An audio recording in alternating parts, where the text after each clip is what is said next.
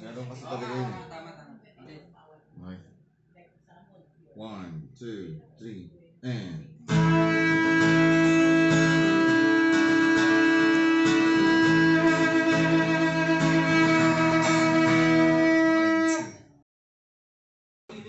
Days of Elijah, take 2.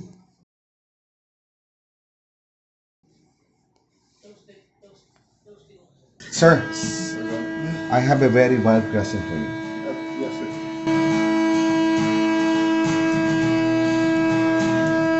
These are the days of Elijah. Are you one of the 2 witnesses? Word of the Lord.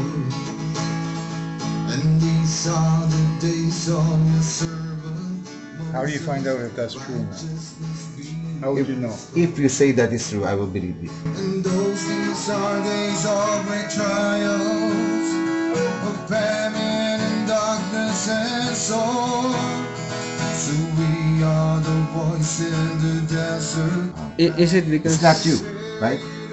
It's not you. The Lord, behold, He comes, riding on the clouds, shining like the sun, and the trumpet call, lift your voice.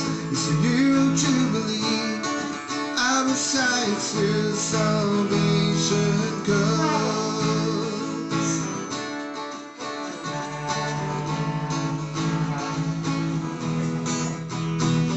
And these are the days of Ezekiel, the dry bones becoming his flesh. And these are the days of your servant. So what are the sacrifices and offering that ceased? Praise. And these are the days of the harvest.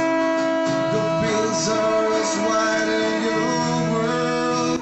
O Israel, return, teshuva, back to Jehovah. Return to Jehovah your God, for you have fallen by your iniquity. Take with you words and turn to Jehovah. Say to him, take with you the words, bring the Torah scrolls with you. And say to him, take away our iniquity. Please forgive us, Father. And receive us graciously, that we may repay you with the calves, the bullocks of our lips.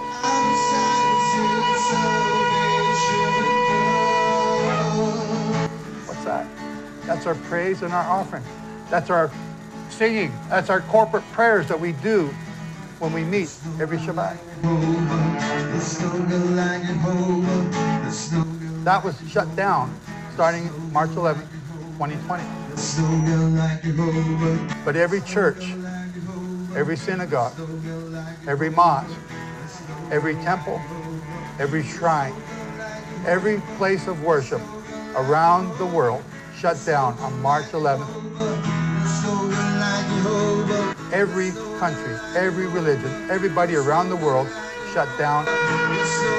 The resurrection of the saints, or the great rapture, is about to take place and you don't even know it. Behold, He comes, riding on the clouds, shining like the sun, and a trumpet call, lift your voice. It's a year of Jubilee, out of sight till salvation comes.